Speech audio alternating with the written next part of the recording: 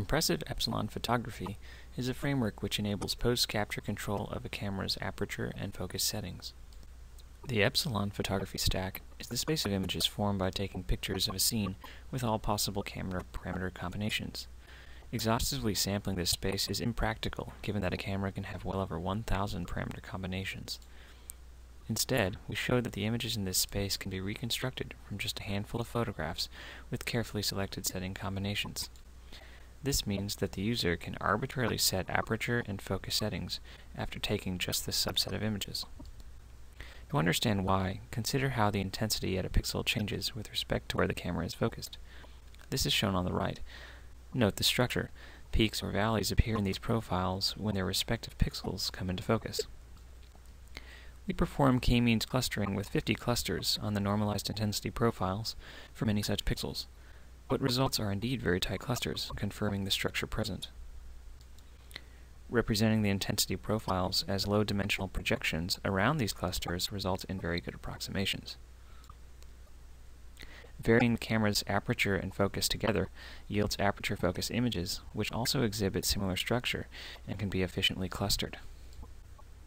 For our final algorithm, we actually use more general per-pixel Gaussian mixture models to capture the redundancy present.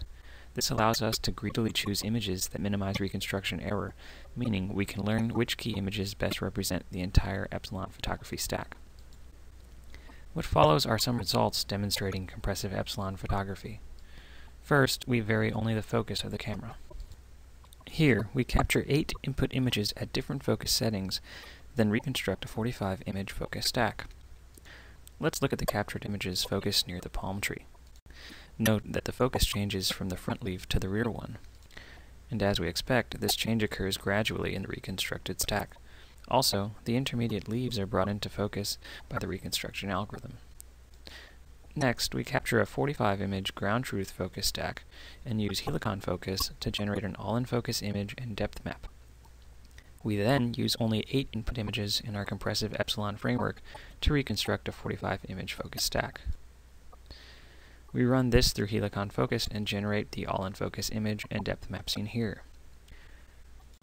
Keep in mind that the ground truth requires almost 6 times as many images. For comparison, we show an all-in-focus image created from a spline-interpolated focus stack.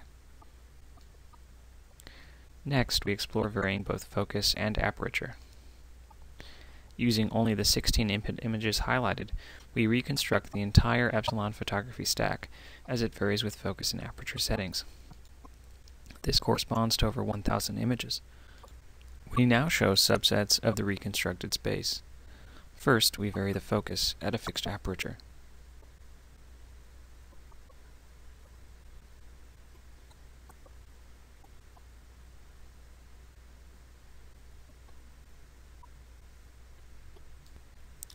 Next, we vary the aperture at a fixed focus.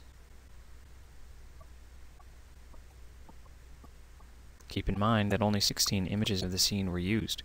Note that bokeh and focus are faithfully reproduced. Here, an interactive GUI allows for exploration of the reconstructed Epsilon photography stack for different scenes. Again, only 16 input images of each scene were used.